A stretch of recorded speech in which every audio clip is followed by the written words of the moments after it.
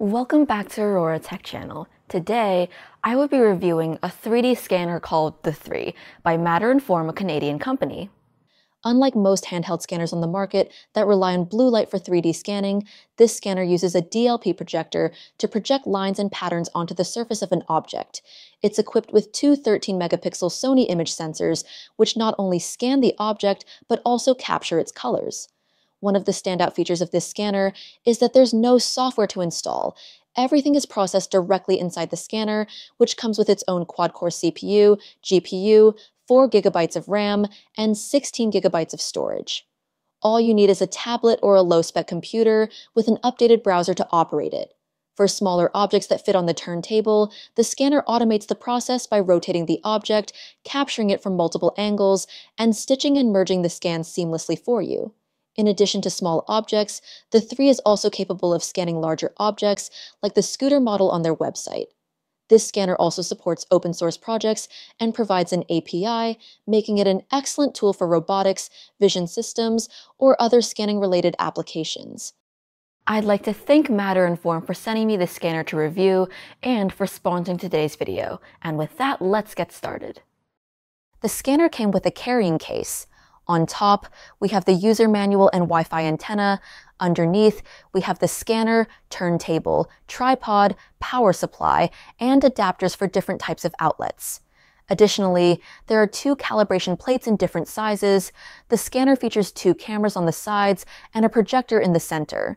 At the back, there is a Wi-Fi antenna connector, a turntable connector, an Ethernet port, a power supply port, and the power button. The tripod has a ball head, allowing the scanner to adjust to all angles to fit the object. Once turned on, it displays a hotspot for connecting with a phone, tablet, or computer. Since I have Ethernet, I will use an Ethernet cable to set up the Wi-Fi. Once the Ethernet cable is connected, the IP address is displayed, and I can use any browser to access it. We don't have any choice but to accept the terms and conditions. However, we do have the option to skip the tutorial. After that, I'll proceed to upgrade it to the latest firmware. After the upgrade, the scanner restarts and displays a changelog. Before using the scanner, I connect it to my Wi-Fi network and remove the Ethernet cable. It supports both 2.4 GHz and 5.8 GHz networks, and I let it connect. The scanner confirms that it is connected to my Wi-Fi, displaying the new IP address. Now let's start our first scan. To get familiar with the process, I'll begin with something simple. This Hello Kitty figure is ideal. I start a new project, give it a name, place the object on the turntable, and click the Add Scan button. The object needs to be positioned and visible on both cameras. For exposure, gain, and projector brightness, I adjust the settings to make the object as bright as possible without showing red shadows. For capture settings, I leave the defaults. Medium density and noise reduction set to 10. I set the turntable to rotate 360 degrees, making 8 scans with 45-degree rotations between each scan. Next, we perform turntable calibration. This step is required before scanning a new object since the angle, distance, and focus between the turntable and the scanner may change. First, we focus on the object using both cameras. Then, we use the appropriate calibration card based on the distance. As I'm scanning a small object with the scanner close to the turntable, I use the small card. The turntable rotates and scans the card. The calibration was completed in about 30 seconds. Afterward, the object is placed back on the turntable for scanning.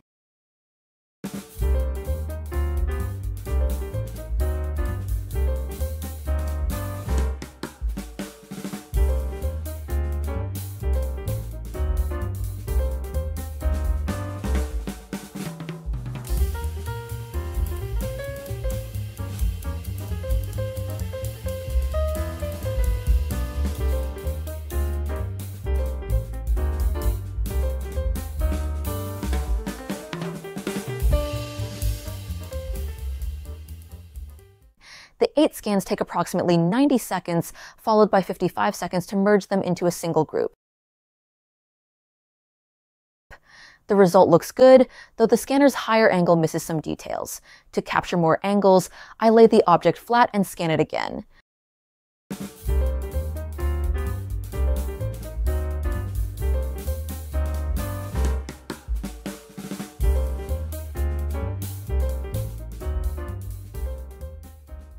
The process takes the same 90 seconds, plus another minute for processing. With the second group of scans complete, I align it with the first group using the software.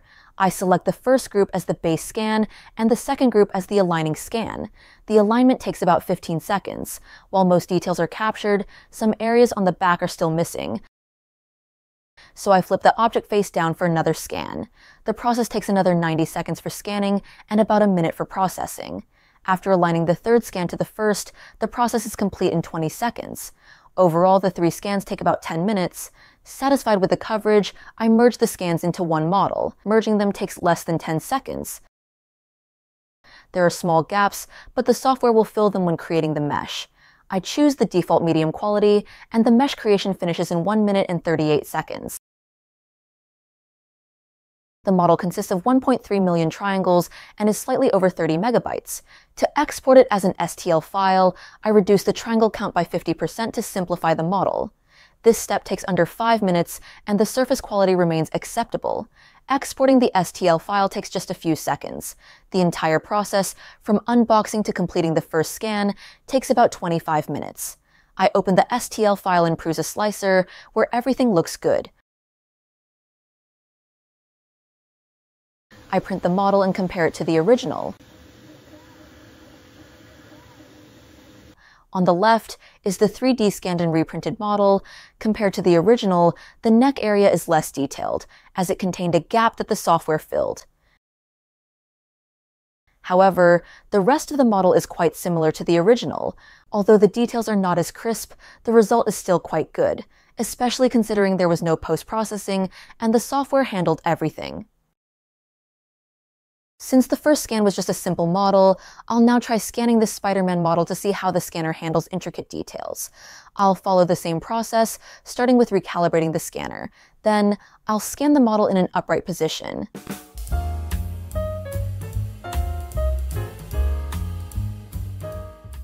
This time, the single upright scan performed quite well, capturing nearly the entire model except for the bottom and the sides. Next, I'll lay the model flat face up and perform another scan.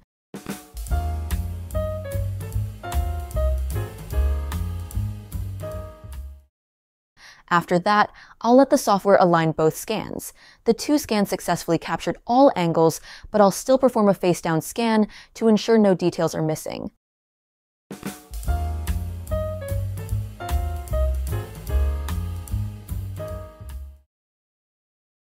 Once the third scan is complete, I'll align it with the first 2 scans.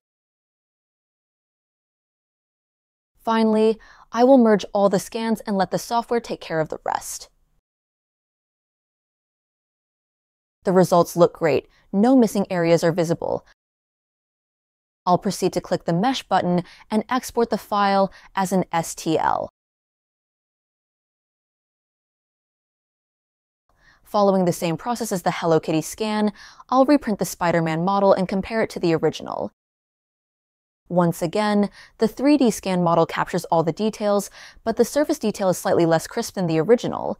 If they aren't placed side by side, the scan model still looks excellent. It feels like the original was printed with a high-resolution 14K resin printer, while the scanned version appears to have been printed with a lower resolution. Overall, everything seems to have worked out well. Since the 2 models I scanned were both neutral-colored and matte-finished, ideal for 3D scanning, I'll now try a real-life object, a 40-plus-year-old Canon camera. The camera, being entirely black, will pose a challenge for the scanner. When reducing the red shadows, I have to set the exposure and gain to minimal levels, which results in a very dark image. Conversely, increasing the exposure to adequately capture the black areas brings back the red shadows. To address this, I'll do 1 scan with maximum exposure and gain to capture all the dark areas, ignoring the glare, and another scan with minimal exposure to focus on the glare. After completing the first scan at maximum exposure, the results are surprisingly good. Some areas may not be captured with high exposure due to glare. I will perform a second scan with minimum exposure to capture additional details.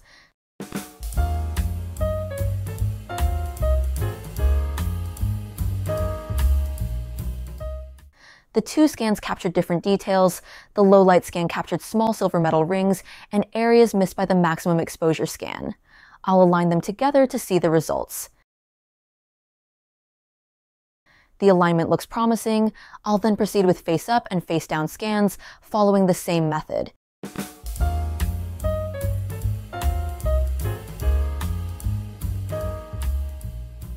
By the end, I'll have 6 scans in total. I'll group the scans into 3 sets and align them.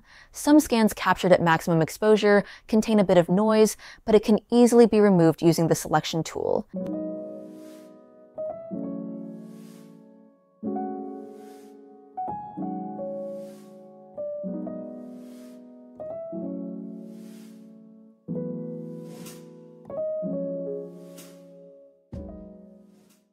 After less than a minute of noise removal, I'll merge the scans and create the mesh. Considering the difficulty of capturing all black and dark objects, the final result looks impressive on the screen. Using the standard scan and medium quality mesh, the file size remains manageable at around 30 megabytes. I also tried using a high quality mesh, which significantly increased the export time. Instead of 4 minutes, it took 7 minutes, and the file size grew from 30 megabytes to 113 megabytes. However, the detail seems slightly better with the high-quality mesh.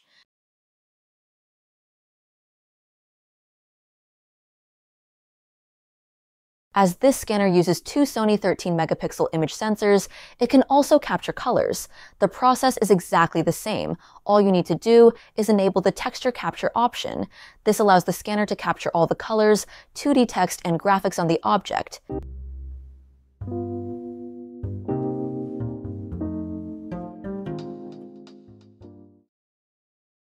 If you're scanning a product to share with a customer, sending a full-color 3D model is a much better option than a grayscale one.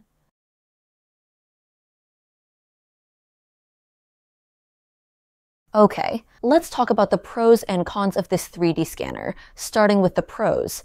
1. This scanner is incredibly easy to use. From unboxing to completing the first scan, the entire process takes just around 25 minutes. The scanner, combined with the auto turntable, handles almost everything for you. 2.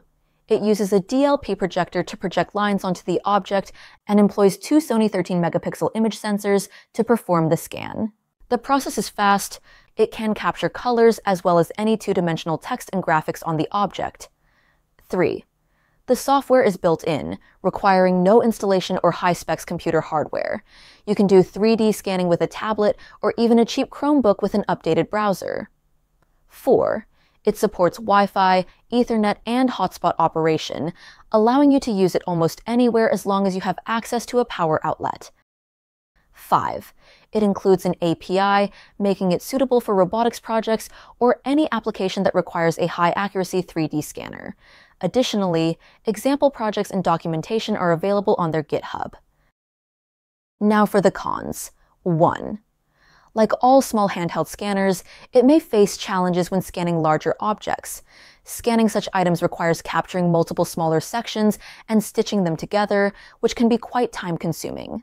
Additionally, since it uses camera image sensors, scanning from greater distances results in decreased accuracy. 2. For outdoor use, it requires a shaded area because it relies on the projector to project lines and patterns onto the surface for scanning. If the ambient light is brighter than the projector, it will not function effectively. 3. Compared to traditional budget blue light 3D scanners, this DLP projector dual camera scanner offers faster scanning and color capture. Its built-in software and auto turntable make it exceptionally easy to use. However, it is significantly more expensive. Overall, I'm really impressed with how easy the scanner is to use. The scanning speed and results are both promising. If you're in the market for your first 3D scanner, you can definitely take a look at the 3 from Matter and Form. I've included a link to their website in the description. Be sure to also visit my website auroratechchannel.com for the latest recommendations on 3D printers, CNC machines, as well as my price tracker, which scans popular brand websites and updates prices hourly to help you find great deals. That's it for this video. If you found this video helpful, please give it a like and consider subscribing to our channel. Thank you for watching, and I will see you next time.